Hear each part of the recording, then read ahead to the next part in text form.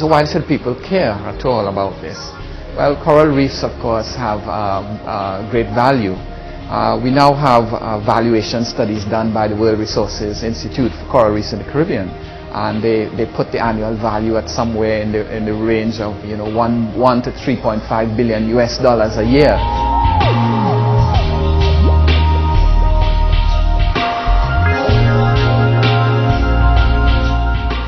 The impacts on the coral reef, the impact of the warming and the coral bleaching is in fact a real indicator of the consequences, the harbinger of things to come.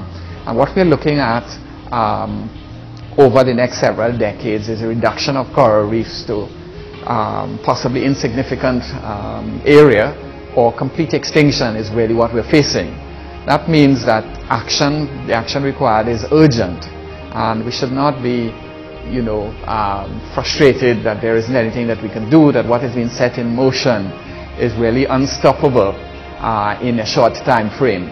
We have to consider this as a relay race, and if those who are alive now don't take the required action, it will be impossible for those who come afterwards to do anything that will make a difference. It will really be too late because of the inertia of the climate system.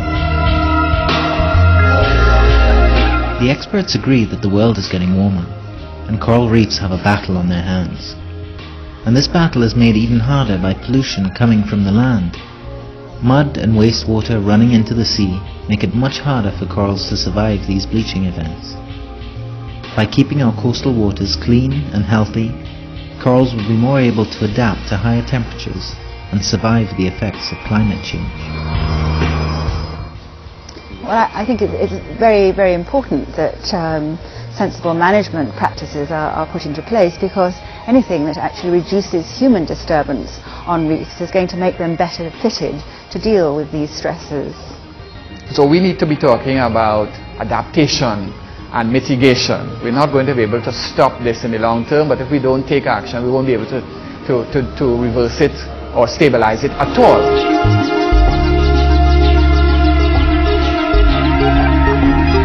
The solutions are really quite simple and affordable.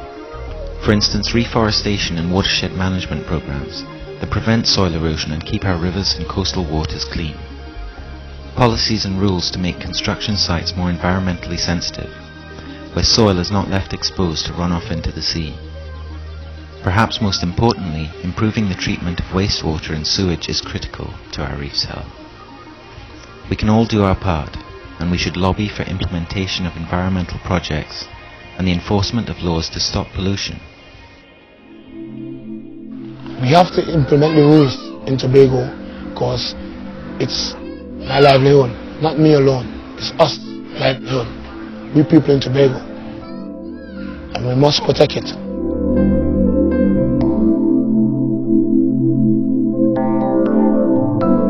There are, of course, contributing factors towards bleaching events. For example, the general health of the reef, which is affected by things like the quality of the water runoff, sedimentation due to improper planning and cutting of coastal roads. So, of course, we're also talking about coastal erosion. And also things such as the placement of large industries and so forth, and how are we going to deal with their waste that is being produced.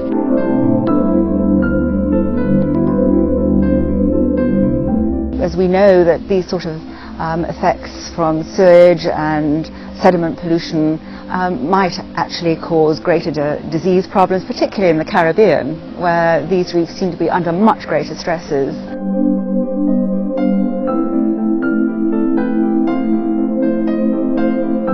So we export energy and we benefit off of the fossil fuel economy, which is producing the major producer of the climate warming.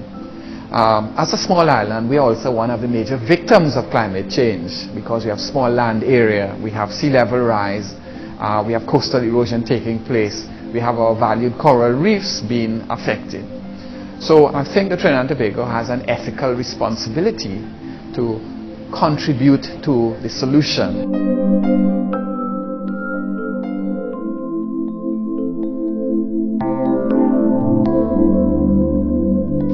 Looking after our reefs is not only critical for our tourism and fishing industries, but it's also about preserving our heritage.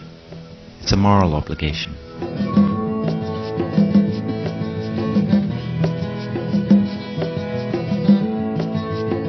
It's my life. It's my family's life also too. It's other people's life also too.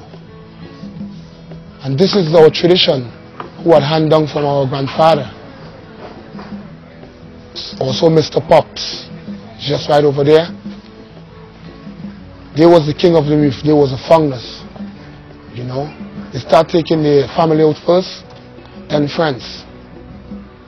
Then people start paying to go on the reef now.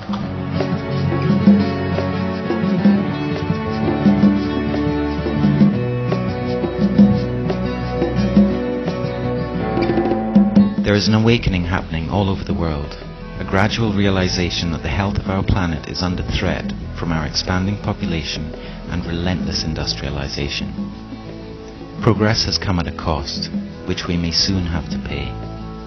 Looking after the environment is really about maintaining this complex web of life, which provides us with food, clean air, clean water, and jobs. Looking after the environment is about looking after ourselves. It is something we can do. We just need the will to do it. So we got to take it serious. Our reef in Tobago. This is our paradise.